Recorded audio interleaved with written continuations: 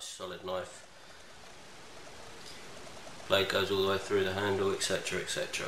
Comes in this nice leather sheath, does the job, excellent, perfect for what I need it to do.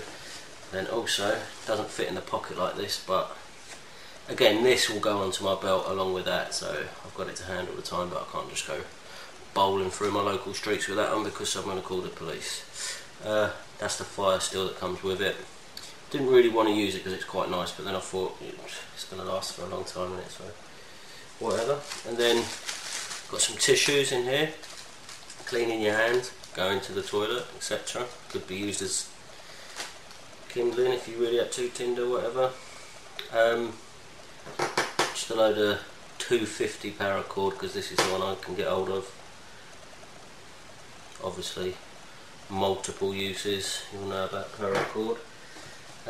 Petzl E-light, that's the only torch I take with me. I try not to use a torch at night, try to get my eyes in night vision mode if I possibly can, and just use the light from my fire because this attracts a bit of attention, doesn't it, a torch? But you know, you do obviously need a torch to, you drop something on the ground or whatever, you need to find things, or if you've got a book with you you're reading. But then I'll just put it on the red setting. This Petzl E-light's got a red setting on it, which is good. Then there's my survival kit, which again, really, if I was walking a long way I'd put that in my cargo pocket of my trousers or whatever, you know, or on my belt. It should be on your belt all the time really, but not a lot's going to happen to me where I can't be found walking to my local woods, so just keep that in the bag. That's got a lot of things, I've gone through this before. Right, so that's them two pockets. Then in the final pocket I just keep bits of food, which I won't bother going through, it's not very interesting. Tin of tuna, some super noodles, chocolate bar, bag of crisps. Not the healthiest options, but I'm not really a massive health freak, although I like to stay fairly healthy, but you know, if you want to put a stick of celery in there, you can. So that's it. Now I'll go through this cooking kit, fire kit, first aid kit, move all this stuff out of the way.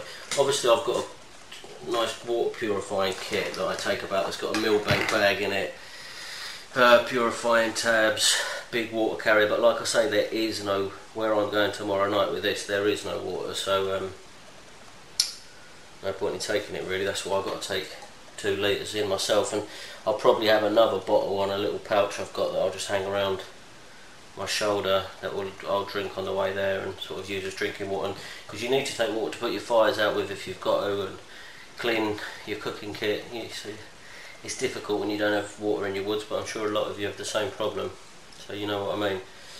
But yeah, anyway, I'll clear all this out of the way now and go through these one at a time. Also, normally in the winter I take my axe and that because you need more wood. Now at the minute there's so much dry wood laying about, you don't really need your axe, but obviously an axe is always handy, but it just doesn't fit into this bag too well. I can fit it in there if I really need to, but I'm fine just with my saw and my knife for battening. Right, this is my cook kit. I've got a gas stove and stuff. If I go a bit further to Wales or something like that, Scotland or whatever, every national parks in England's a nice big area where you can go for a few days. I'll probably take my gas stove as well, just for lunch and breakfast if you don't want to really light the fire and stuff. But when I go to the woods, I just like to mainly rely on my fire if I can to cook all my food and stuff in. I've got a little hobo type stove thing in here as well, which you'll see. But yeah, so this is just a billy can. Picked up in Sri Lanka actually earlier this year for next to nothing. But I did get some off of eBay, but this one seems to be a bit better. It stays level when it's hanging, which is good. It's just nice and compact. For one person it's perfect. Right, so this is the fuel for the hobo stove, which you can obviously also put wood in. I'll show you in a second, but that's just some cheap Hexi blocks. Perfect, which again I don't really like to use if I can help it. Then inside I've got a folding spork, which has just recently replaced my Light My Fire plastic one because one of the teeth broke off of it. and that's a lot more compact. I mean, it's a bit heavier than like my fire plastic one, but it's not really going to make so much difference, especially in just a little walk to the local woods. Then next I've got coffee, tea, 2 sugars. Don't like really going to this place, but they do good condiments. No, it's not a condiment, it's a freshen up wipe thing, which comes in handy. Fruit tea, another KFC thing. Inside here got a sponge for cleaning this, because obviously this is all I use. I don't even take a cup with me, so I drink my tea out of this, then it has to be washed up, then I drink. You know, if I've got enough room I'll take a cup, but that is a cup really, isn't it? So it does the job. Then inside a bag, just to keep it away from what I'm going to be cooking in, got my little hobo stove with some washing up liquid. Bit of a big container, but it's all I had at the time when I put my washing up liquid in, and now I just keep it in there because I don't really want to put anything else like milk or anything after it's had that much washing up liquid in it. Some hand sanitizer, obvious what that's for. I've heard other people on YouTube say you can use this as to start fires with, but this particular one doesn't seem to light too well. So this is my hobo stove, obviously. Got a couple of them, about 3 of them blocks, and you can boil half of this, or like for what I've got, super noodles, stuff like that, for your dinner. 2 of them will do enough for a cup of tea or a cup of coffee, and then, or you just get it going with them, or get it going with whatever, and just feed wood in there, whatever you want to do. But like I say, this is just an emergency backup that's really lightweight. This and this don't weigh anything and don't take up too much room. It all slots in there nicely.